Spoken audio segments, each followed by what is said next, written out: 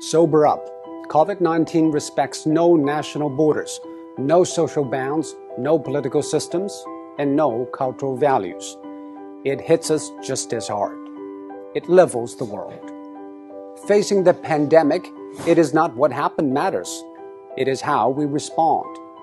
For almost a month, it infected thousands in Wuhan in a day, and every hospital bed was occupied. Now, empty beds and closed wards in the city. How did China make it? It is nothing new, but it's worthy to know. According to an initial WHO report, an infected person appears to spread it to an average of 2.6 people. And after 10 generations of transmission, with each taking 5 or 6 days, that one initial case has spawned 3,500 in matters of days. And that is what the world is seeing. What China did is to break the cycle by human intervention. The scale unprecedented in history.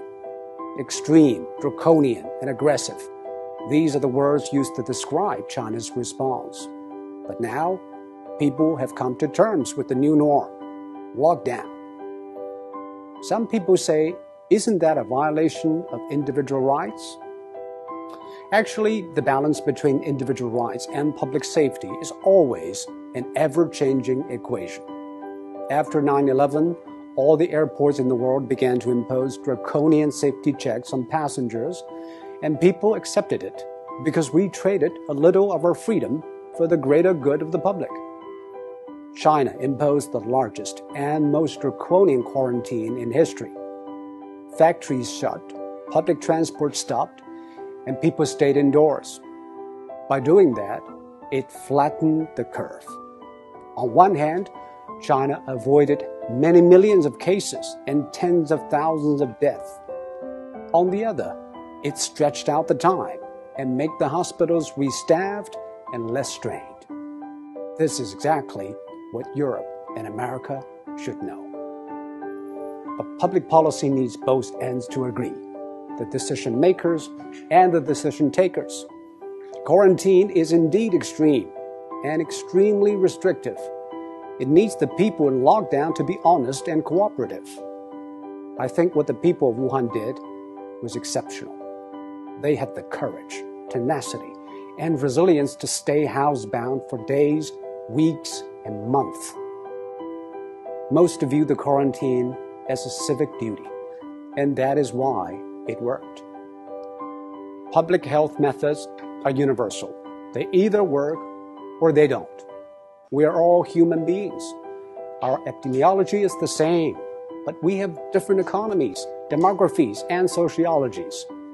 Facing a global pandemic, every nation needs a new contract signed between its politicians, businesses, and the public. Desperate times ask desperate measures.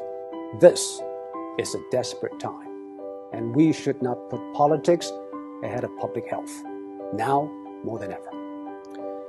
The new coronavirus has been claimed by ideologues. Donald Trump said it justified tighter border control. Bernie Sanders linked it to free healthcare. While in Singapore, every infection case is followed and dealt with. Bit by bit, every country is testing its methods through trial and error. Some paid a high price, and some set a high bar. We should all move ahead with humility. There is no decision without trade-offs, and most of all, there's nothing without skin in the game. And now, the whole world has learned, or is learning, to play.